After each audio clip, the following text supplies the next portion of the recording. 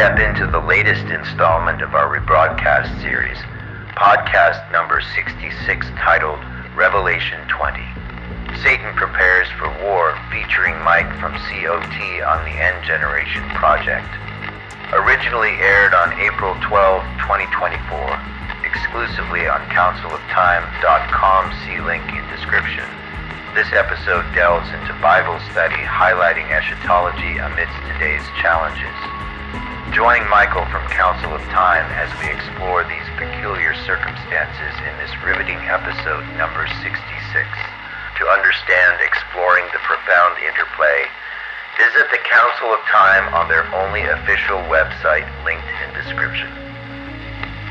We're dedicated to providing truth, hope, and support to those struggling with addiction who simultaneously seeking God's free grace and guidance.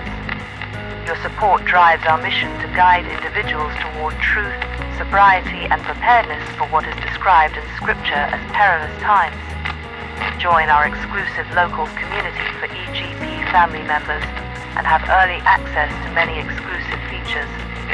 Be sure to check out our new merchandise line featured in today's video, as well as welcoming our newest EGP project contributors, who are also featured in today's video. If we missed your name for this week, please not to worry. We edit new video once every week or two, depending on our workload and manpower. Thank you for being a vital part of the success of the End Generation Project. Now, before we finally get into today's rebroadcast podcast, Revelation 20, Satan Prepares for War, episode 66, let's celebrate the remarkable growth of our channel. We just blew past 10,000 subscribers and slowly gaining subscriptions on our locals and Ko-fi community. This reflects the hunger among believers for truth in these End Generation times. It's truly a blessing to see our content reaching audiences worldwide, with translations available in over 12 languages. As we journey through 2024 together, we're committed to keeping this channel ad-free, thanks to your local subscriptions. Would you consider joining our vibrant communities on Locals and Ko-fi for prayer requests and shout-outs like you will see in this video? Alright, now let's dive into today's podcast, Revelation 20, Satan Prepares for War, on End Generation Project's rebroadcast podcast number 66 with Mike from COT. Blessings to all.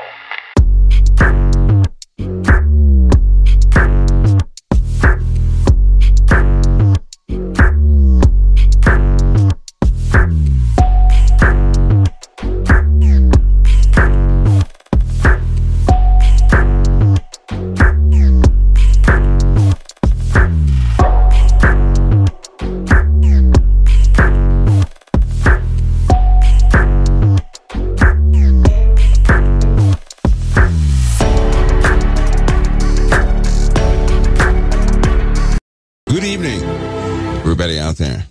Hopefully this volume is good to go. Is it good, you guys? I can see Mixler. I can't see anybody else. Let's pull everybody else up. You guys know what today is? Anybody? Anybody know what it is? The Book of Esther, or the liberation, the celebration of the liberation of the Jewish people from slavery in Egypt. It's or do you have that to be? Do you guys have? We have to put the Jewish calendar up on the site. Here's the reason why: is the original dates given to the Jews by prophets, those were given by the living God to them, right? To keep certain things, to be in remembrance of certain things. And I think that one thing in our lifetime that has happened is a severe loss of identity. Also, it seems everybody is defining God to who they want him to be. Right? And that seems to be okay with a lot of people. With me, it's not. To identify the Most High for who he is important to me, right? Not to have God be anybody I want. I don't want him to be like If the Father is anything like me, all right, it's game over right now, right? Couldn't have that. I wouldn't want him to be as like me at all. A lot of people do, though. They want him to be a specific way. I don't. I want to learn who he is. Really learn who he is. Really learn. So it wasn't an asteroid, or did something come out of the deep? Regarding the ice pack, any questions regarding the ice pack, give me a courtesy of checking on a few things before I go into any topics about the ice pack, please. That way, I'm in the clear, and so is everybody else. Will that be okay? Hopefully that will be okay, right? I don't want to speculate. Truth these days is most valuable. To speculate is just to tell a good story. That's not going to help anybody. And tonight, right, boy, do we have to address some things. We do. Listen, and I'll take full blame for this. Full blame. But COT is a different platform altogether. One thing I sat back so long, I guess I got comfortable not doing it, is one of the reasons I'm called, that I identify with, has to deal with those people who are stuck. They're really stuck in the middle regarding faith in several things. But the people who have had these extraordinary experiences, right? And they are stuck. The individuals who contemplate a bit more than anything that's being told, and they're stuck. The folks who are not liberated, they're not in bondage by way of the flesh, but they are by way of the mind, seeking and searching what to believe regarding all things, right? Because if we were to tell the truth, this topic about extraterrestrials, demonic entities, whatever you want to call them, it's not defined in a biblical way yet, right? A lot of people don't know how to categorize it. Now, I have to cover that here. I know that in my lifetime, something is happening. In fact, this takes us to the book of Revelation. But something is happening. And everything in my life has been, well, you could say evidence pointing to this one thing. I can't get it to something that I can never forget nor alter it. I can't do that. And yes, I'm extremely worn out, tired, you name it. You name it, I am. I tried and gave assistance anywhere I could the last few days. And believe me, I'm older. Let's put it that way. I used to be able to do that, no problem. Come back, I'm good to go, right? I'm a bit older. I think I went too long this time. I did. But it's okay. The body can recuperate. In the book of Revelation, let's turn there real quick. Let's go there real quick so I can get everybody up to speed on what I'm about to say. Because everything is pointing towards this one thing. Everything is. Everything is. So we're going to start from the back and work our way forward. Let me go here real quick. I'm going to be in Revelation. Let me pull this up real quick. I'm going to be in Revelation 20. Actually, yeah, Revelation 20. We're going to go backward. It's important to note here in Revelation 20, right? We're going to be talking about after Satan is loosed. This is extremely important. After Satan is loosed. Revelation 20 verse 7 says, after the 1,000 years are expired, Satan shall be loosed out of his prison and shall go out to deceive the nations, which are in the four quarters of the earth, Gog, Magog, to gather them together to battle. the number of whom is as the sand of the sea. They went upon the breadth of the earth and compassed the camp of the saints about, and the beloved city. Fire came down from God out of heaven and devoured them. The devil that deceived them was cast into the lake of fire and brimstone, where the beast and the false prophet are, and shall be tormented day and night forever and ever. No relief, tormented. So what he did was horrific. But what is he doing? What is he doing with all of what he's doing in everybody's life? What is he doing? Well, look at this. When Satan is loosed out of his prison, he goes out to fulfill what he's been attempting to do, which is to deceive the nations of the earth. Right? Listen, to gather them together to the battle, the number of whom is as the sand of the sea. And what do? They went upon the breadth of the earth, and they compassed the camp of the saints about, and the beloved city. The beloved city, we know what that is, right? New Jerusalem. They surrounded the New Jerusalem. Now listen to me. The New Jerusalem is not some brick and mortar city. That's not what it is. The New Jerusalem, right, descends out of heaven to earth. We all know this. Where the Lord is reigning on earth is Zion is sanctified at that time, right? There's much holiness in the earth. There is a rule and reign with Christ. So that means the heavenlies can be clearly seen here on the earth.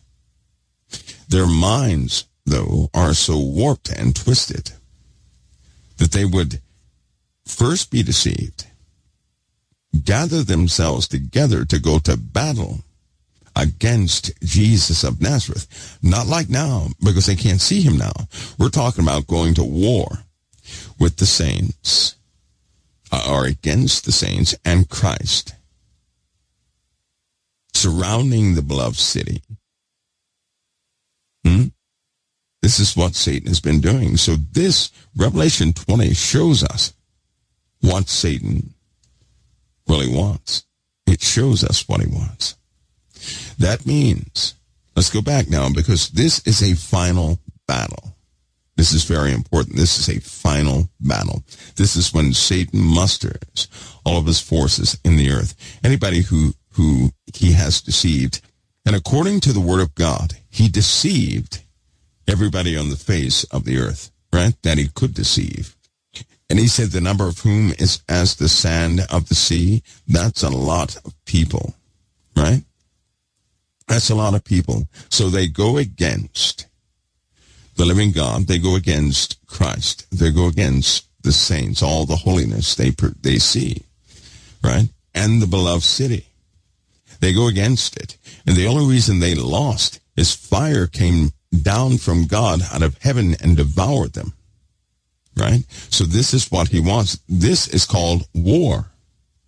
That's what this is. This is war. This is war. He wants this war. Now remember, that's very important. Prior to this 1,000 years, what was he doing? What was happening? Anybody? Prior to him being chained up in Revelation 21, prior to him being chained up, what was he doing? Anybody know what he was doing? Anybody have a clue what he was doing? Those 3 unclean spirits. We know about those, right? 3 unclean spirits, right? The 3 unclean spirits. We read about those 3 unclean spirits.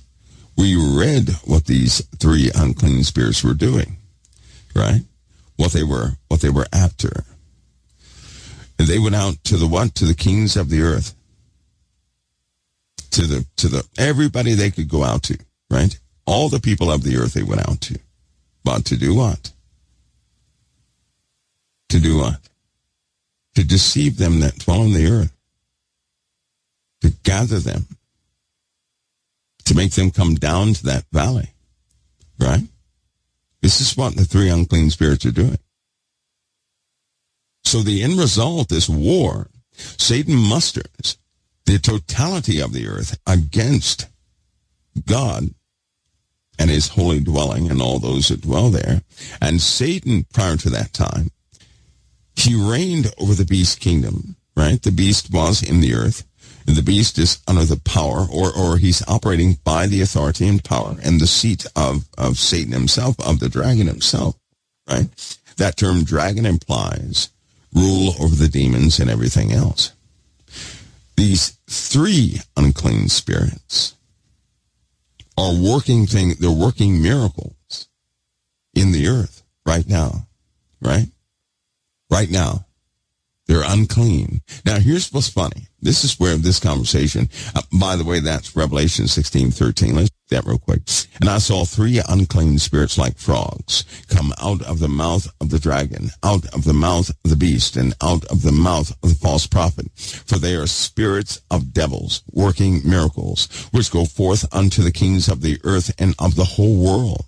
So they go into the kings of the earth and anybody who will follow those kings.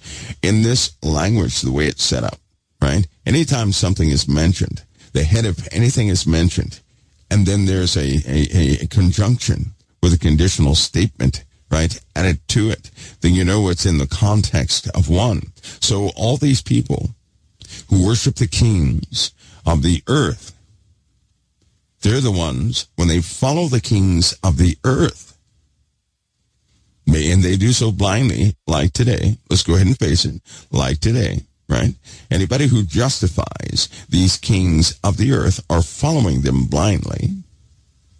But these kings of the earth are being affected by something right now. Right now. These things are in the earth. Now, stay with me. Stay with me.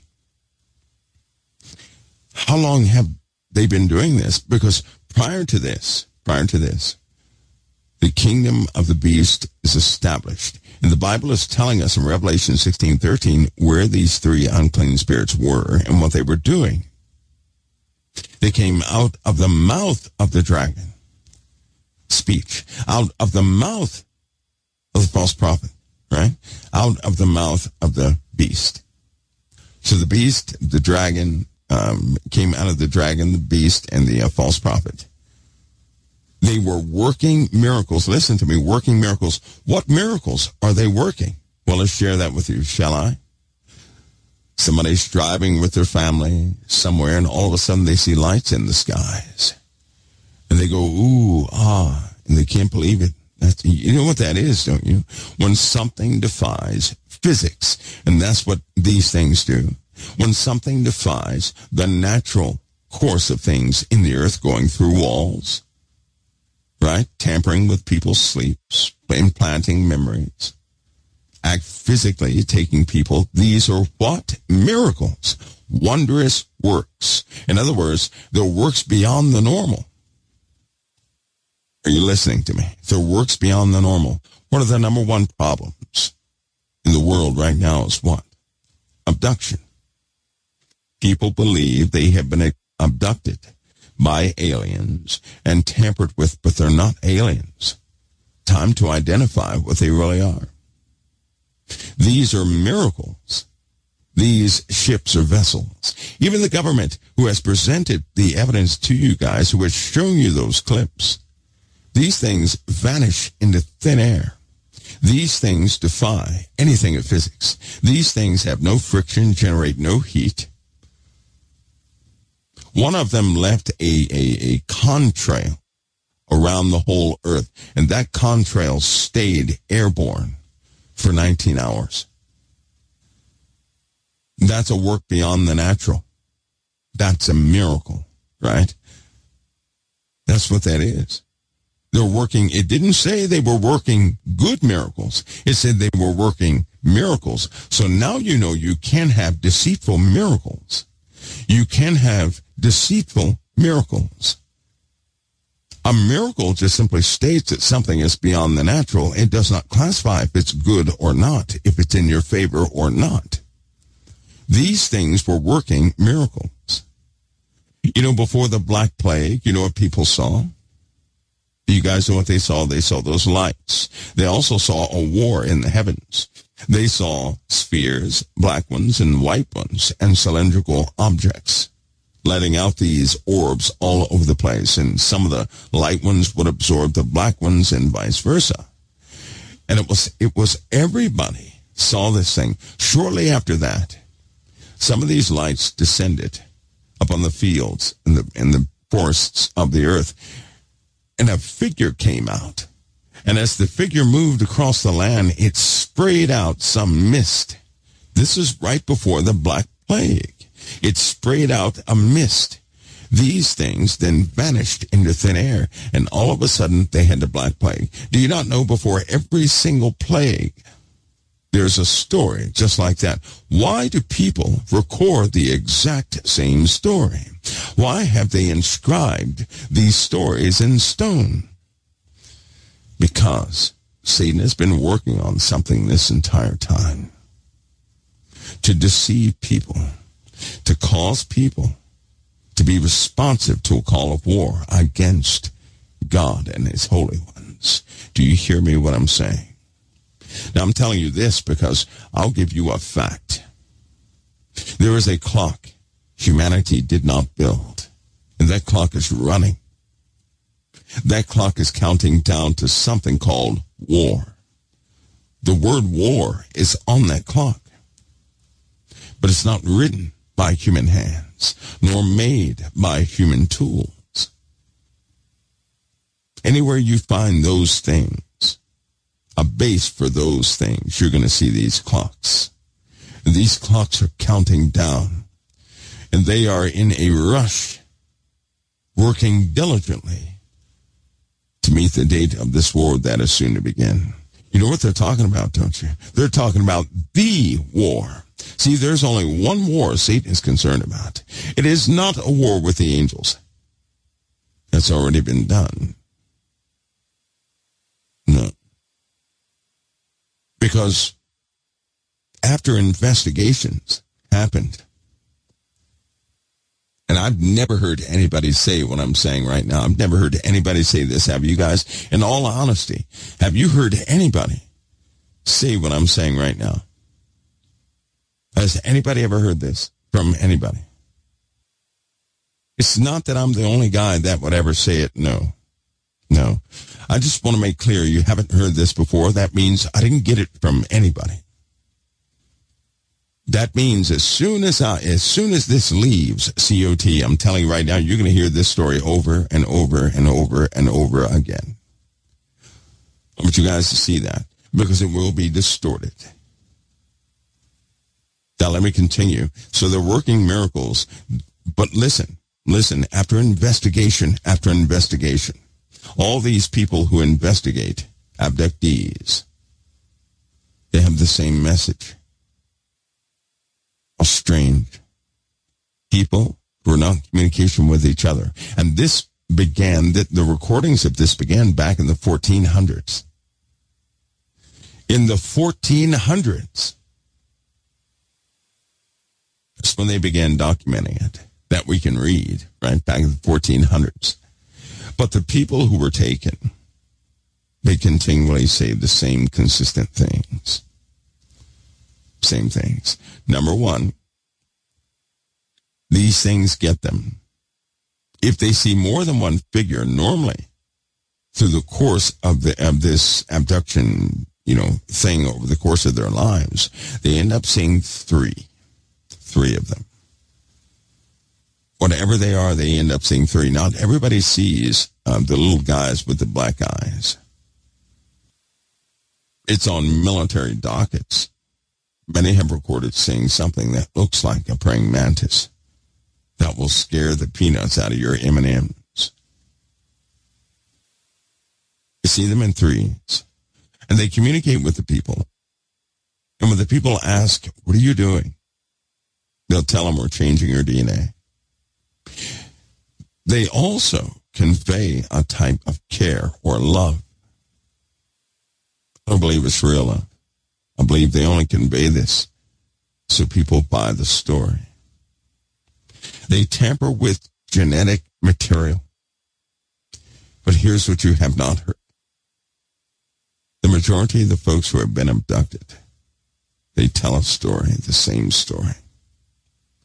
They say that they have been put through multiple scenarios where they have to go and kill. They have to take somebody's life. These people, after going through this for the first few times, are sickened to their core. They're sickened. But they're always given the same communication that one day, they're going to be needed to fight the battle of battles. Listen to me.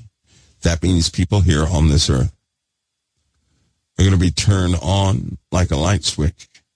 And when they're turned on like a light switch, they're going to be doing whatever their masters have put in them to do.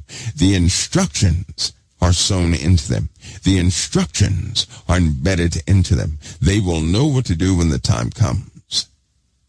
Each and every person that was on a follow-up investigation of this, kind of like surveillance, right? Each and every person, they always said the same thing. They always said, when I tried to live among the human race or normal, these things would not let them. Something would always happen. And they were drawn back to these simulations, these dreams of killing these horrific creatures and beasts. One guy said he fought something that looked like a giant, hawkish thing, a blobbish, hawkish thing. And then after he killed it, it ended up being an average person. And they asked these people, well, would you be able to do this in real life? And the people said, I would have no choice. I said, I have no choice. You have good people out there who research this subject, but they believe in Christ. They have found the implants. They have tested the implants. They know the range of the implants. They even know how they work now. And it simply looks like a rock in your skin. But it's never rejected by the body. Here's the part that's going to get you. These folks complain about the same thing, which drove them to a medical facility to get the implant out. See, once they began praying, the tones became louder. What tones? The tones all of these people perceive by the ear. And before any of you think, well, say, that can't be true, I know of some folks who have met folks who had been taken also, they say. They meet each other. Do you understand? I know that for a fact. Having orchestrated a reunion of types or been a part of that, just kind of observing. I've seen it happen. I've seen people that don't know each other, right? Call each other's number, and by looking and tracing records, there's no way they should have ever had that person's number. Which means both were taken. Both those people woke up at the wrong time. They witnessed what they witnessed, and they never forgot the phone number of the other person that was taken. To them, it's like a dream, right? But how can you capture each other's phone numbers in a dream? Do you guys know that thousands of people meet up that way? So let's say that phenomena is false. It doesn't matter. These people are still meeting up. These people can still be switched on and off. You remember last night, Pastor Paul was talking about this guy that abruptly was demon-possessed. Just like that. You remember what he said about Pastor Paul said this person wasn't his character. And all of a sudden, for the first time, something changed, and he killed his baby, and he went berserk in the house. Right? There are too many stories like that. The exact same story. My mind. And what are they doing? What are they doing? They're being convinced that they have to fight something. Which means, listen, if these three unclean spirits are in the mouth of the dragon, the false prophet, and the beast, and they're deceiving the kings of the earth and of the whole world by reason of miracles and everything they can do. They're doing this so that people can be mustered to battle. But I strongly believe, people are freely giving themselves over to a degree that something else at a specific point will take over. I was born with that warning. So we have that, right? This is where these other things fit in. They fit in. And the women who have been tampered with, right, they have real scar tissue. Some of the medical reports state that it looks like some of these women have been pregnant over 20 times. Some of the people who are taken overnight, they're brought back with scars. Did you hear me? Scars. Listen to me. You don't go away with no scars and come back with a scar in one night. You don't do that. It takes longer than that for something to heal, wouldn't you think? So how can a person come back with they call them like a 4-month scar or a 1-year scar? In other words, it takes about a year for the body to heal that wound, to heal that scar in a way that it would, be very difficult to tell. So how can they go missing in one night and come back with scars like that are totally healed, that have in fact months of healing, and all of it happens in one night? Let me reiterate. Don't let that fascinate you, because time is for us, not for them. If you notice in the Bible, all time-based things are given to mankind. God does not need him. Right? He doesn't need him. We need them. We need them. So time is for us. That's what time is for. All right, everybody have that. So there's a war coming, a real one, and the clock is counting down. Those clocks are real. They know that from various things. Right? I believe that some of these aircraft manufacturers have 2 of those clocks. They still don't know how they work, but they're counting down. These materials, these beings, they defy all physics. They do. They defy everything. They do what is just not normal. Right? So it kind of gives you a hint that they're not like a real extraterrestrial. No, because a real extraterrestrial would be prone to the physics we have here on this earth. They would not go through water and not make a ripple. They would not hit the speed of sound and yet never have any cavity bubble around them. It doesn't happen because you break the sound barrier when you do that. So where's the sonic boom? They know they have them on radar going from 0 to 10,000 miles an hour within seconds. Where is the sonic boom? I've noticed something else. People they're marking. Folks, I'm going to be back in a few minutes right here at COT to jump into the other portion of this. I hope I don't bore you tonight. I want you guys to see this so that you can do something about it. That's what I'm hoping. Too many people are falling prey to it. See, here's something. You don't really know if you've been affected or not. You don't. It's almost impossible to see if you've been affected by these things or not. I'll be right back in a few minutes right here at COT, everybody. Can you even hear me? Okay, now I'm back. I wasn't back. My apologies. Just so you guys know, because it was just doing some load balancing. And I have a note here to let you guys know this. But we have 100 plus gigs going out, right? It's probably, let me see, it's probably near 148 gig going out. After the 16th, we go back up to a little closer to what we used to be so we can handle what we need to handle. Okay, so that's gonna be a big it's gonna be a big deal, right? Because right now our sound gets choppy, everything gets jumbled up, and code is slow and running, this, that, and the other. So it is a known fact that we are at the borderline at 150. So on the 16th of this month, after the 16th of this month, we go back up to closer to our regular bandwidth.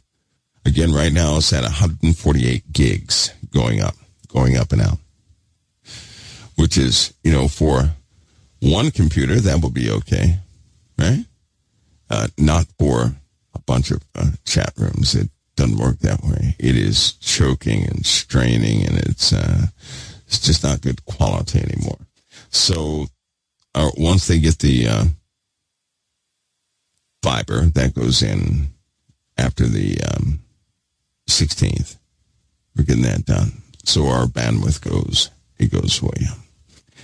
So we'll see how that goes. I'm sure we'll clear up a lot of sound issues. Plus, we're getting into video. There's no way we could run video right now.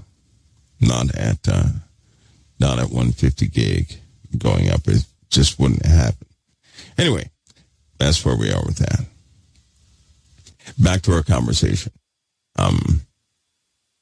As I said before, in the book of Revelation, Satan is preparing for this, and he's preparing billions of people for this. So let me give you guys an insight on something. All too often, people are doing things by a suggestive force, but it's in the secular world. And, for example, there's a person who wears a crystal necklace. And with that crystal necklace, this person is directed to do things. But here's the catcher. When this person is directed to do things, it normally works out perfectly, right? It normally works out perfectly. So, but we know what that is. That is not the Father. It is not the Father. Okay, that's another one of those tactics. I also believe that person is marked. In other words, when the time comes for this person to truly pick a side, this person is going to be totally controlled. In fact, a long time ago, and Angela is the only one I told about this dream one time because it really bothered me, and it had to do with the evacuations on the East Coast once they have chemical sniffers on the East Coast. But I remember these people in tents, and they were, just normal people. But then these orbs or discs or these lit up things were in the skies. And they would come down, they would come, and the person went on, they would zap the person. Well, when they did this, you could take up, the person was soulless at that point. You could take a person and move their arm in a position, and that person would leave their arm there until their muscles failed. They would do nothing on their own, which means they were more like, they had like drone behavior of a beehive. They would do nothing on their own. When it went back, when I could see everything, the sky was full of these things. And they were zapping people left and right. And these people became like these puppets once it was all finished. But then later on in life, the Lord showed me what happens to the soul. The soul is pushed out. Can you imagine a person going into nothing but blackness, where they can never come back to their families or anybody else? They're just pushed into blackness, and something else took over. Something else occupied the person. So a lot of people, and this is what I believe, a lot of people are going to become soulless, very soulless. These things will then have their own family members in that person on the earth, right? That's not going to be good. These will, have you ever noticed in Revelation how that they blasphemed God and those that dwell in the heavens, and they knew so much about the living God and the plagues, and they were blaming God for all of the plagues? It's because they were familiar with the scripture, which means most of those folks fell away. They fell away. It's like a divorce. Somebody gets a divorce and the spouse has all the goods on the other person. It's kind of like that. At any rate, billions of people are marked that way. Billions.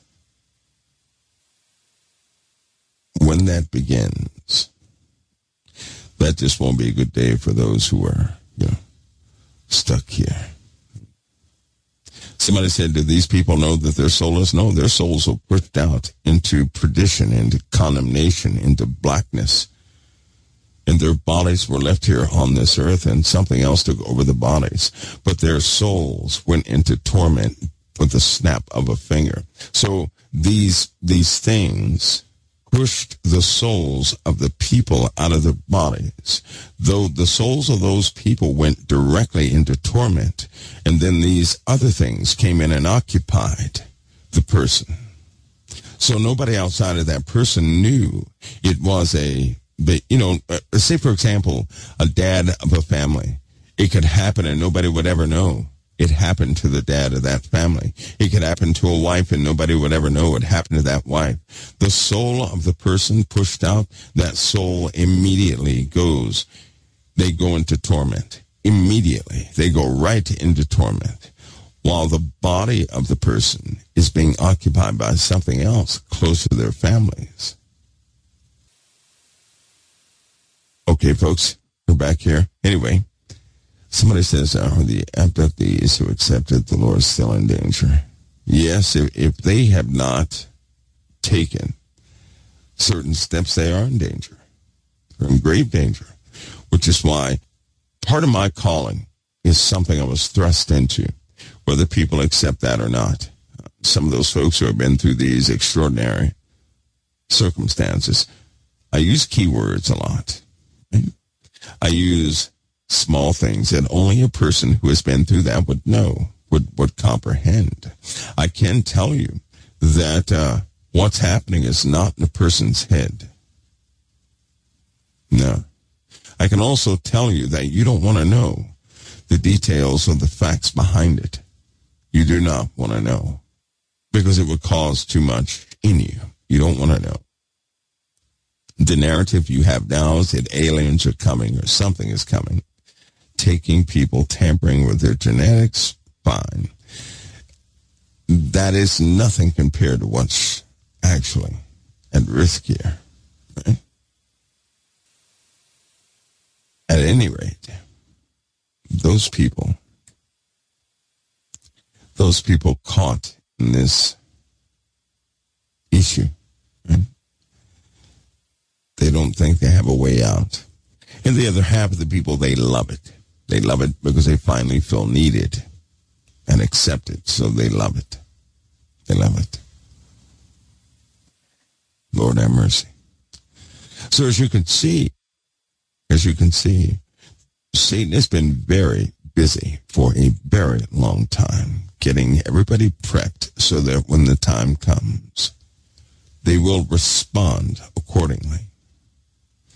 What they don't know, what those people don't know, is that if they're given over to the point where they accept the mark of the beast or the number of his name or something of that nature, there is no coming back, nor is there repentance from that. All right. Somebody said making his army. Yes, that's precisely what he's doing. Personally, I believe that army is, for the most part, made.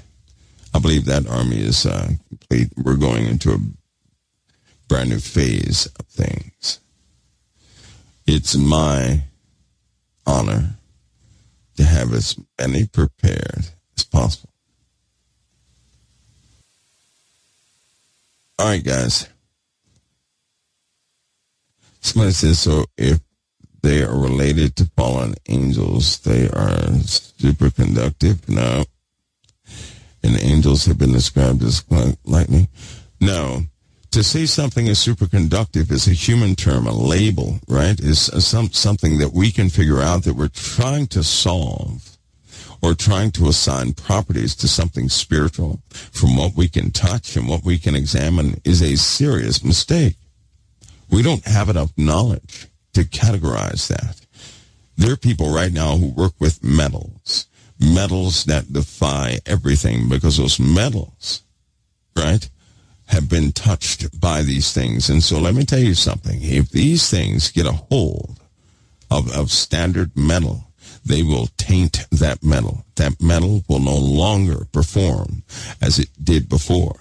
It's going to have a total change of properties. We got to be careful not to assign this human knowledge system as though we're experts on what they are. We're not. We are, in fact, dodos to what they are. We don't know what they are. Let's go ahead and admit that to these beings, these things out there. We don't know. We don't know anything about them. So be careful because, folks, let's go ahead and face it. We live in a time where people want to be the most intellectual person in the room. They start making up Jesse Jackson terms, right? I use that reference because he was known for making up, rhetoric as he spoke, making up words that were not in the lexicon, so on and so forth. But we got to be careful not to do that. To say an angel is superconductive, hyperconductive, that's irrelevant, redundant, and that's somewhat foolish, right? Because we don't know. We don't know what their makeup is. We do not know what their makeup is, right? We can solve that now. You ready? Where does lightning begin at? Standard lightning. Where does it start from? Anybody know? Where does lightning start from? Anybody? Give it your best guess. Where do you think lightning begins from? Where do you think it starts? Somebody says the ground. Where do you think it starts? Somebody says friction. Where do you think the origination point of lightning starts? Where do you think it comes from? A lot of people saying ground. It begins with the sprite grid. It's something called a sprite grid. Don't try and look it up. It's a sprite grid. Have you ever noticed that lightning, you can have one flash of lightning, right? And then about 20 seconds later, you can have another flash of lightning that's exactly like the first flash. Following a known path, isn't it? Yes, it is. Plasma, right? They know what plasma follows. Plasma follows sound. Harmonics, right? The origination point of lightning is not the ground. Not the origination point. It's well outside of the reach of all of our missiles and vessels and everything else. How do we know that? Because it leaves a pattern match above it every single time. Every single time. It leaves a pattern match. It also rips something in the atmosphere that if you had the proper optics, you could actually see something that looks like a tear, and it would be visible for at least 45 minutes.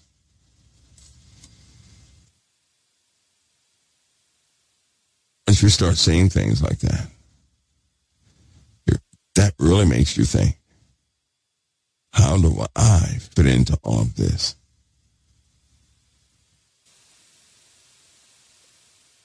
Okay, who says what? Wait a minute, let's go back. Brother Mike, was the eclipse caused by something other than the moon? No, it was caused by the living God. That was the Lord's doing. That wasn't man's doing. Nobody interfered with anything. How did they know that? Because they recorded that from it had to be over 65 different things recording the eclipse, right?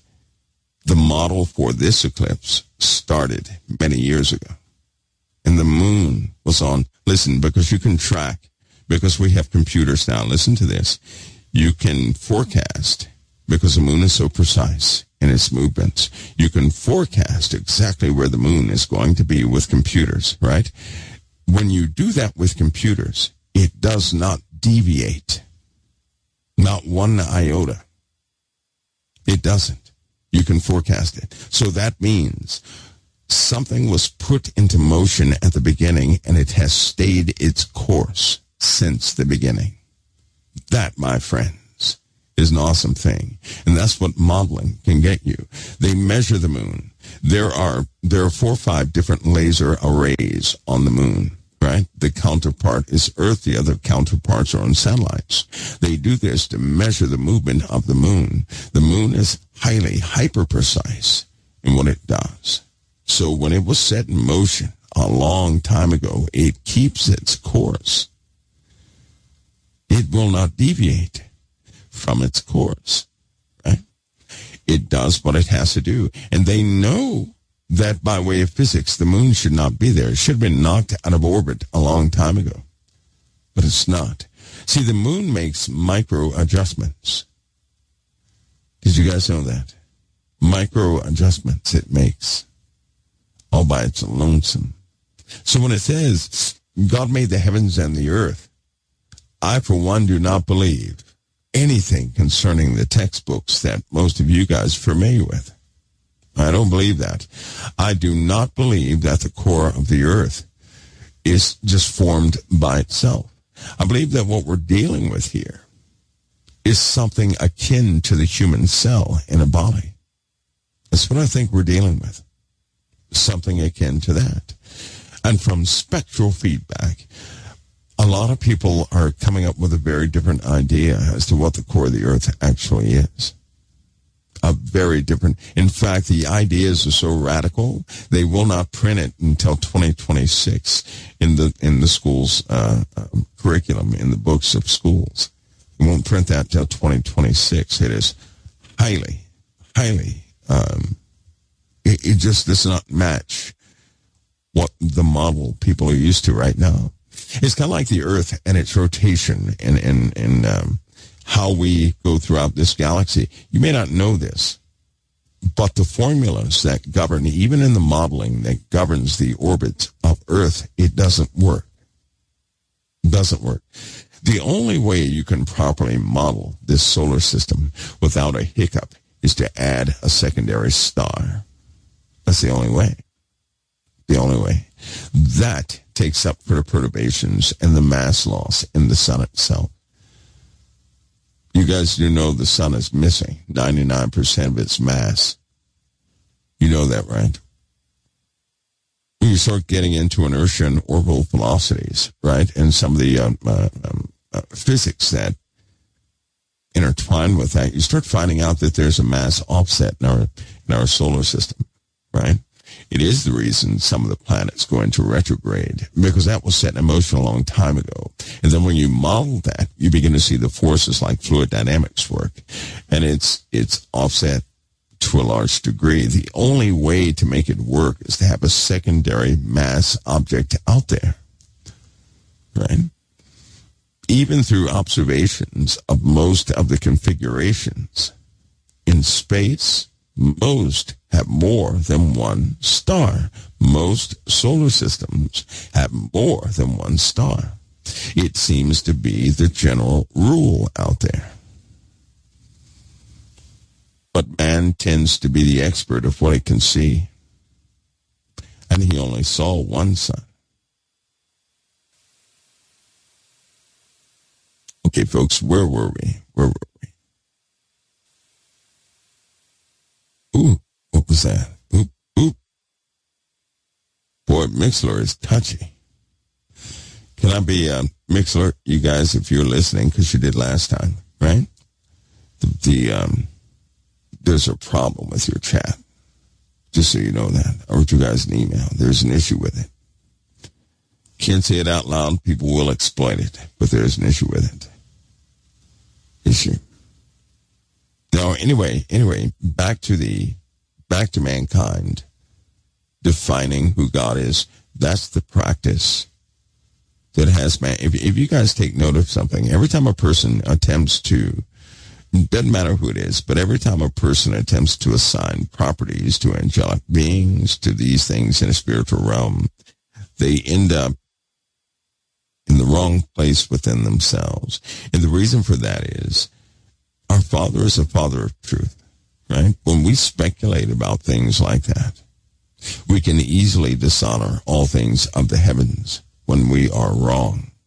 In this case, being wrong is a big deal because we have forgotten what we represent.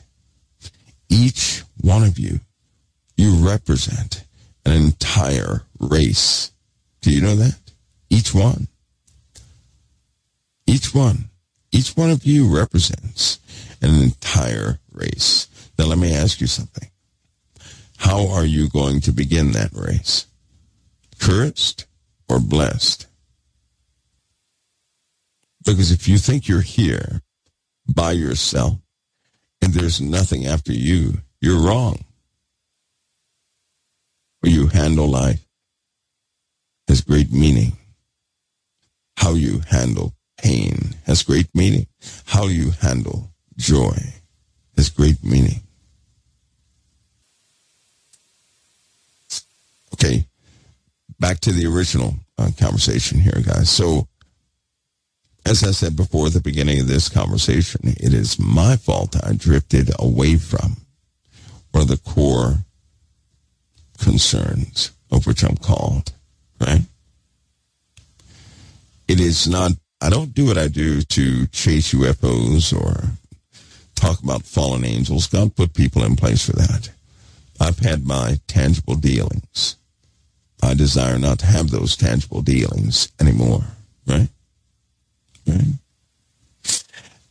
But it is incredibly important that we understand Satan is preparing everybody he can for war, right? That's incredible. The one in COT, don't take offense to that. That was a general statement I made, not directed solely towards you, right? That's for all of us. All of us have to be careful of that because all of us do that. So don't take that upon yourself. Don't do that. Okay?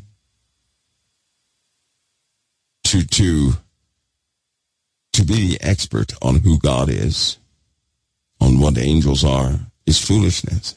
It is foolishness. It's very foolish. You know who said that last? Jesus of Nazareth said that last. He said it was foolish. He said it was very foolish. And it is. Because that realm is forbidden to us. We can speculate all day. But here's what I'm saying. If you love the Lord, if you honor the Father, please don't speculate about the kingdom of God. Honor him. See, that'd be like somebody speculating about you or about me, right? If they get it wrong, it can easily dishonor us, correct? Right? If somebody says, well, I think Mike has an afro. I don't have an afro. That would deeply dishonor the whole bald thing, right? It's the same thing. When we do that to the Father's kingdom, it also means we're thinking haphazardly. And I'll tell you something. When it comes to the Father's kingdom and the Father, right? Because I'm known for doing this. I have thoughts of the living God randomly in certain places. It doesn't matter where I am. I will hit a knee in respect of him. It doesn't matter where I'm at. I can go to my knees in a heartbeat. It does not matter where I'm at. I'm not one of those who will speculate about what Christ looks like, what the kingdom and all this looks like. I'm not taking that step. I personally see that as a huge step of dishonor. And I know we're children. I know that we do things like that, right? But let's leave the Father's kingdom in holiness and not taint it with our human ways that we do here on this earth.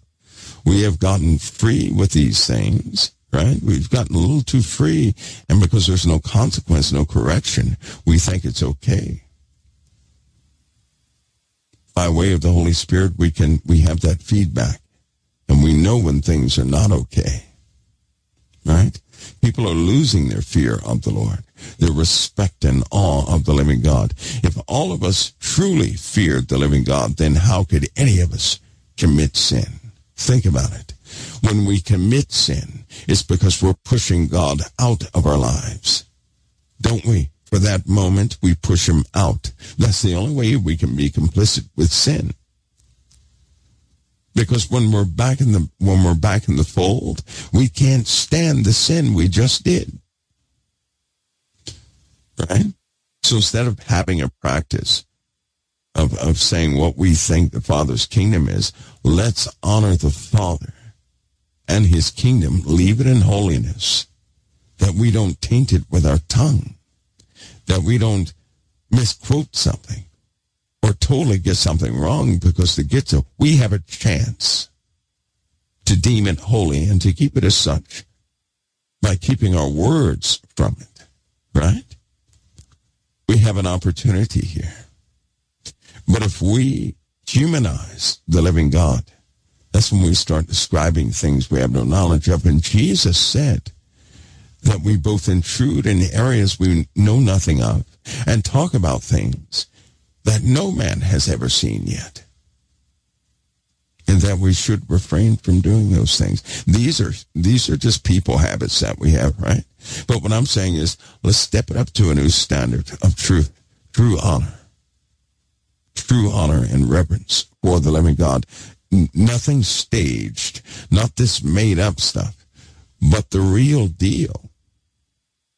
And if we don't have that, let's instill that first within ourselves to get ourselves in a rightful position, right?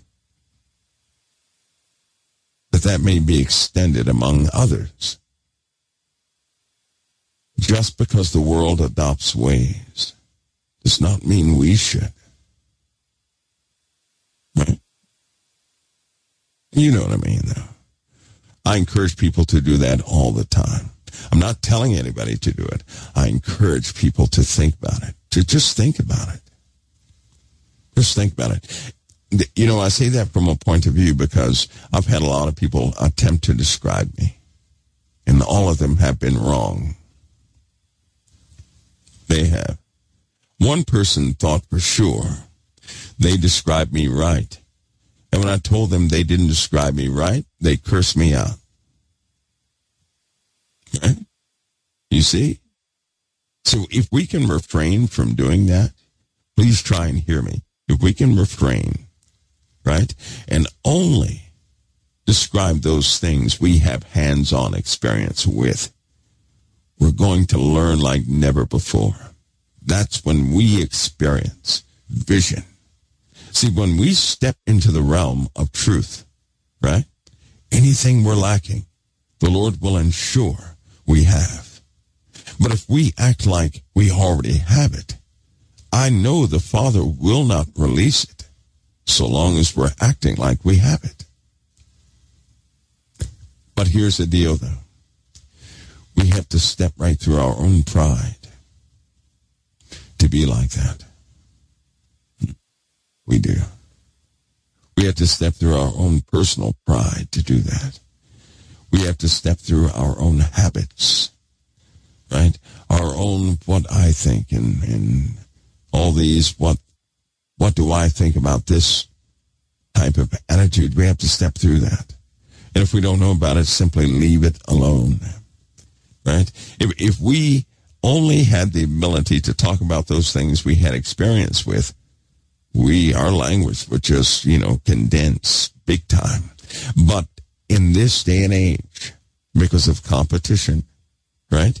Because of the internet, because of videos, because of having a voice, period. Let's go ahead and face it. Lots of people are in competition. Jealousy starts stirring. One person may say, well, I have that same knowledge. Why is that person recognized over me when I knew it before they did? Right? So people get into this, I knew it before they did thing. I was the first one. I was the only one. Right? Look what I did. All of us have to be careful of those things. I'll tell you right now, I wouldn't have anything to help anybody with without the Lord giving it to me. I am not the origin of anything good. I'm not. I am not. My personal ideas stink. They just don't match up. And plus, there's too many incomplete areas. Right? Just like you guys know that. I do not trust my own wisdom. I do not trust my own knowledge. I do trust in the living God. I do trust in the resolve of Christ. I do. And hopefully we can, all of us, right? All of us can get there like that. So we can be a bit more authentic. That's where we should be. You're good to go. You guys are good to go. It's just an encouragement. That's all. Just an encouragement. That's all that is. I don't know about you guys, but I can always do better, right? I can always do better. Let's see. Oh, yeah. All right, guys. Let's see where we at now. Somebody said we all know ones like that.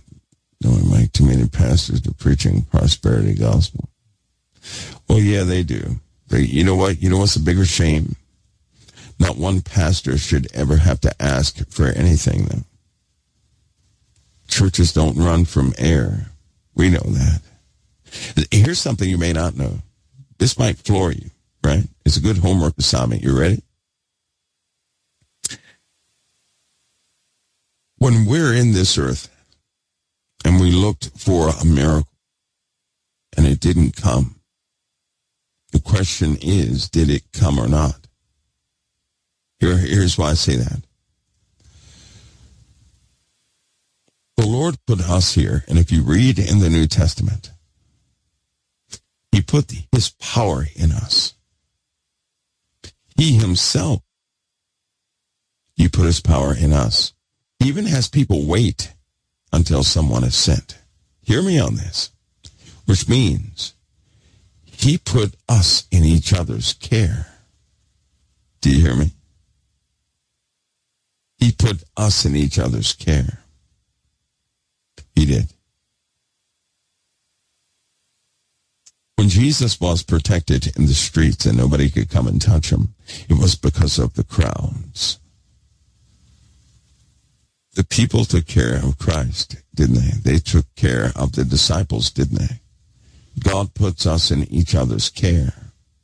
It'd be nice if he would do that directly. But if God would disclose or give us things directly, we would not humble ourselves, that we would need one another. So let's go ahead and face that fact, that the Lord put his answer in you.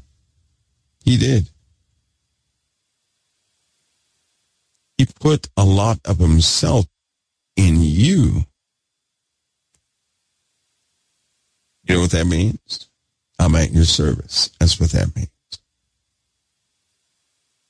And he put some things in me for you. And so then that means for a pastor with a congregation, he put the pastor in the congregation's hands and vice versa. A pastor should never have to ask for a dime. But here's the issue. How many people act on the Spirit regardless of your situation? Think about that. See, if we all did, how many times are we prompted by the Spirit to do things, but we don't do them? You know how many times I caught myself? Do you guys remember how many times I caught myself not acting on the Spirit, but having reservations? Do you know how many times? And you know it's the Lord because you begin to fight with it. Isn't that funny? You have a fight in your own brain about it, right?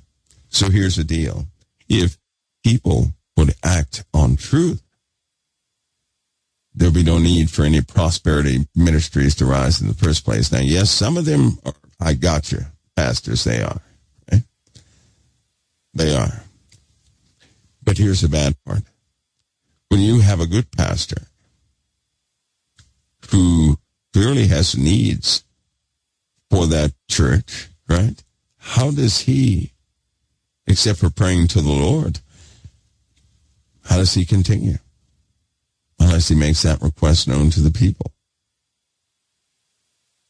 Because the people are hesitant in acting because they don't know who is who. If the congregation could see clearly, it'd be a bit different. It would. Be a bit different. And if some of these shepherds would be highly responsible, it'd be a bit different, right? We all know things are wrong. But if God put the pastor in the people's hands, and it's up to the people to pray for that pastor. Okay, let's use me without money. With the things we cover in the Word of God, sometimes they're useful to you guys, right? So what do you think would happen if you did not need me? I'll tell you what would happen. There'd be no need for that word to come forward. The food would stop. That's what would happen. If I'm not needed, right, the food is going to stop. God does what he does by necessity. That's why he said he'll supply all of our needs according to his riches and glory. All of our needs, not our wants, our needs. So the day I'm not needed, the flow is going to halt. If it were just me, right? If it were just me, I would have no desire to be here on this earth. I'm here because of my heart towards people. The Lord showed me what I am to do. He also showed me it was not an easy path. He already showed me the calamitous things. Many have come to pass. He already showed me I would have to give up what most people enjoy the most in the earth. He always showed me that prior to doing any of this. When I was still in high school, the Lord showed me that I would be called and that it would cost me everything. He showed me that. He showed me that 24 times. Do you know that? He showed me a series of things 24 times in my lifetime. It is embedded in me so deeply that when things happen, they're just simply normal. Some things are stomach droppers. But most importantly, he showed me what I would lose. He showed me the arguments of people. He showed me the embarrassment. He showed me the ridicule. He showed me what was happening behind the scenes. He showed me that it would not be favorable. It's not going to be favorable for me. It'll take everything. Everything. So what makes a person say yes? Because he also showed me on my left side a bunch of people coming in. And they looked like they had a hard life, and children were coming in with the mothers. And these people had passed from death to another plane, period. And the folks that were coming into the bosom of the Almighty, were so beaten and battered. He showed me how the conversation would build in the world, and it would slip, and people would laugh at Yeshua HaMashiach, how they would mock him and kill his people, and then go and kill the Christians who wrought or who developed or who, by reason of their prayers, caused harsh conditions to be on the earth. Yes, that means people of the world are going to blame you for what they're about to go through. It'll be like a militia is hunting all of you, all who believe. He already showed me that. When I saw that, I saw the people suffering. I said, Lord, I have to do something. Give me something to do. And you know what he did? He gave me another dream. He did. It was a girl in the back room screaming her lungs out. The room was red. She was screaming. And a voice clearly said, go and get her. And when I looked back there, it was a demonic, the most demonic thing you could ever see, holding that girl hostage, about to rip her from arm to arm, limb to limb. The girl couldn't have been more than 4 years old. And the Lord said, go and get the little girl. Now, this is all a dream. So I ran and got the girl, and I was scared to death. I started running, and I made a beeline out the back door. And I was like, where do I go? This thing is pursuing me. And I knew I had to go up these steps, which went up, and then they turned upside down. And then spikes were hanging down. These were impossible obstacles. And I had to get this person from that back room up into this other platform, and I had to go through impossible things. He showed me how to get through the impossible obstacles. Just keep going forward. Keep your heart in love and keep going forward. He even showed me that the person I would carry to that place of freedom would fight me every step of the way. They would not cooperate, but I was not to put them down. I would be frustrated. I would think it impossible. And every time I would pay attention in the dream, I'd gotten through more obstacles. The Lord was taking me through obstacles. It wasn't by my strength. He was working it out somehow. I would find myself on the next level. Then the little girl, I set the little girl down. This old man was in a house, and he had a sword on the wall, and words were going up and down that sword. Up and down that sword. He didn't touch it. And the little girl was let down, and he called the little girl over. And he opened the back door, and when he did, the girl went and stepped out the back door, and the grass came up to meet her feet. And she took another step, and it happened again. It was paradise back there. And I got emotional. I'm in the dream. I got emotional. I wanted to go where the girl went. I did not want to be on earth at that point. No, he wouldn't let me see. He shut the door in my face. He said, no, not until you've gotten the rest I've assigned you to get. That's exactly what he said. I even saw that thing that was chasing me in the walls, and he said he has no power here. But he told me he would pursue anybody. He would pursue anybody who would take from him. He gave me a certain number of people I was to get, and the last one was very special. And do you not know that dream? That's that dream with all those individuals in there. I've met every single last one of those people. Only one is current, and it's the last one for me. The Lord will show you your plight. It only requires sincerity. Sincerity. When you're sincere, you'll find that the Lord has been sincere. But please don't allow this world to desensitize what holiness is in your life. Observe holiness. God establishes holiness. We can observe it. We can also honor it. We can act in it, but make no mistake, we did not create holiness. The Most High did. Too many are conforming to the standards of this world. And what's about to happen, they cannot get free from. And it will be devastating.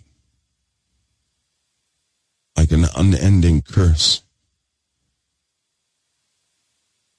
And many people will become with that word unfair. Then even that will turn to sheer terror. And that's not to be you. All of you who believe in Christ, He is your answer. He's your only answer. Okay. Off that subject, back on another. So folks, hear me on this. You know what Satan is doing? It's what I believe he's doing. He's preparing human vessels for war. How does he do that? He gets a person to curse anything holy. He gets a person to disagree with the resolve of Christ. He gets a person to say within themselves, Christ does not love me, or something of that nature. When a person says that, they start believing that. They open their hearts up to the alternative. And it's by way of that alternative people will be taken over. Somebody says, I wonder when Mike will meet the final one in the dream. I already have. I know it's the final one. It's already in progress. It is the hardest of them all. It is impossible. Somebody says, Brother Mike, will smart dust be an issue? It's kind of been an issue. Microbial components have been a factor for a long time. Right? It's kind of like when they put together the transistor. It's kind of like that. Most people think of robots in terms of everything fitted and joined together into one place, right? Think of this.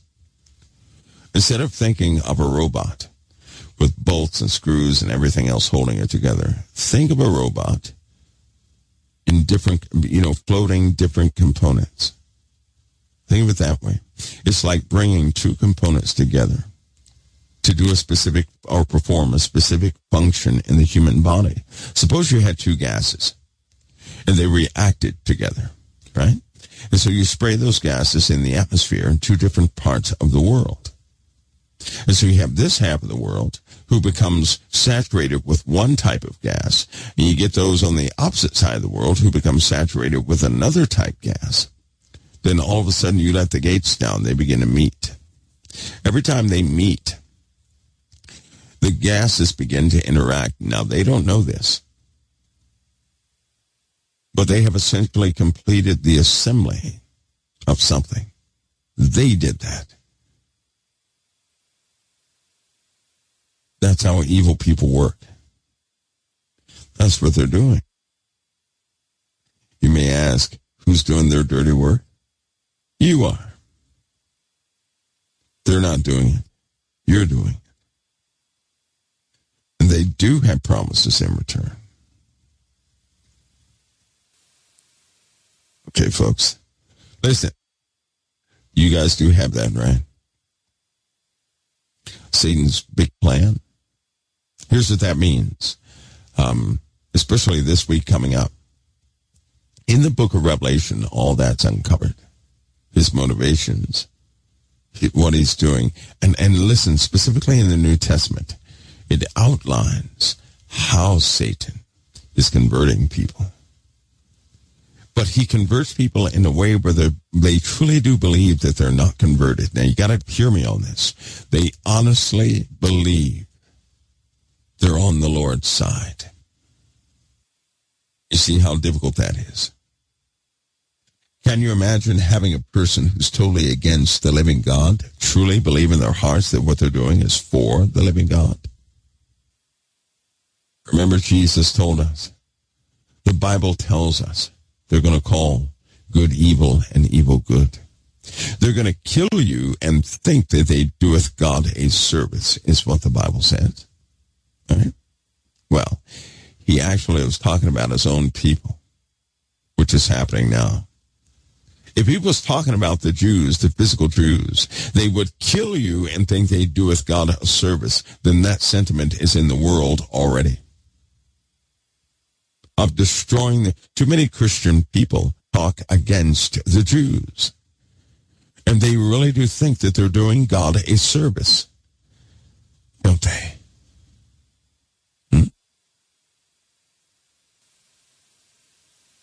Anyway, you have it. But there we are. Here we are.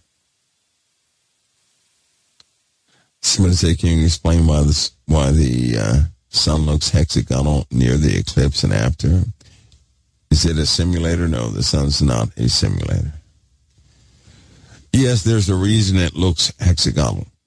It is. Now, not everybody sees that. Not everybody. Right? You got to remember something. Your body it works off a base, a known base system, right? Which means its interpretation of things. It's also known, which is how people can be highly manipulated. Is the sun a simulator? No, I would say no. The real question is the sun hot? It's a better question. Is it hot? Because that's promised to blow your minds. And so before this year is up, before this year is gone, we will have learned a few things. All right, folks. I'm not going to hold you. I'm not going to hold you. Plus, I feel like I'm about to collapse. I'm so incredibly tired. It's not funny, right? It's not funny. Again, just in case you missed it, next week we go up to the higher speeds as far as our bandwidth is concerned. So that should save us a significant amount of headaches. It should. It should. It'll be about 5 times what we have now. Folks, God bless each of you. If the player turns on at midnight or thereafter, you guys know what that is. You know what that is. But with that, if I don't see you tonight, I'll definitely see you guys tomorrow to go over some weather issues with you guys and some more things. We'll go over quite a bit. And I can't get into too much right now because it will just get all jumbled up in my own brain. Okay? It will. God bless each of you. I'm going to see you guys next time right here at COT. God bless.